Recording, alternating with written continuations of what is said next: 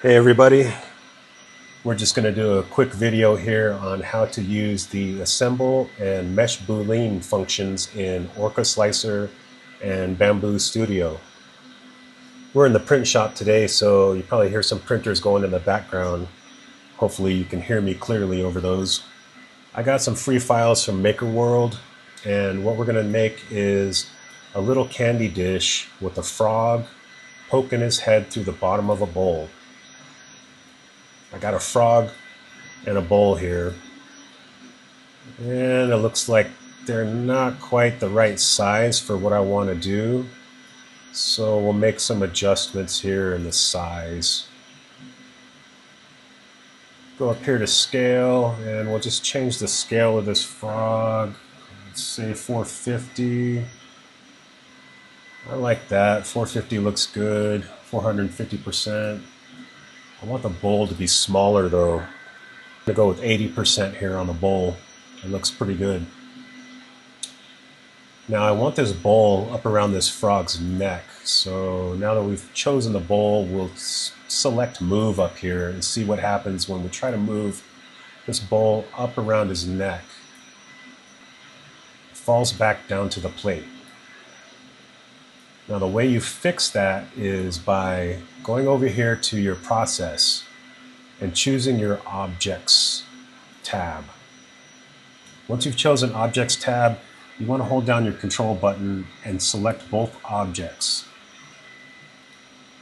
Right click on those objects, one or the other, and choose assemble. Now that makes these connected as one piece. But that bowl still isn't where we want it. What we got to do is go back over here to our objects area and choose the bowl only. Go back up here to move, choose our Z axis arrow and move this up where we want it. And there it is. I think I want to move this up a little bit more, and I kind of want to rotate it. Yeah, I like that look better. I think that's about how I want it. So now that it is the way I want it, I kind of want these to be one color. So I can use one filament. And I want to go over here and choose our assembly, and then go up here to Mesh Boolean. Click on Mesh Boolean. Click on Part 1, select, and choose one of your parts.